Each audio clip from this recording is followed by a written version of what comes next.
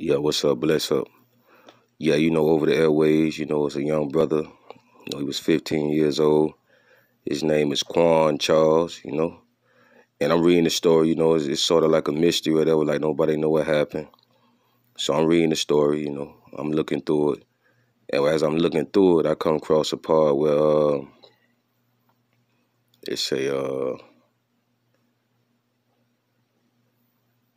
okay, it say, after 3 days of searching, one of Quam's friends mentioned that he last saw the teenager in a car with a white lady and her teenage son. You know what I'm saying? All this alleged. I'm just reading the article I found. And it's amazing that Quan Charles, it didn't even make the news like that.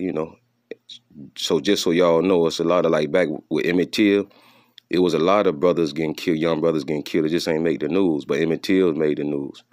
So this is happening a whole lot. You know what I'm saying?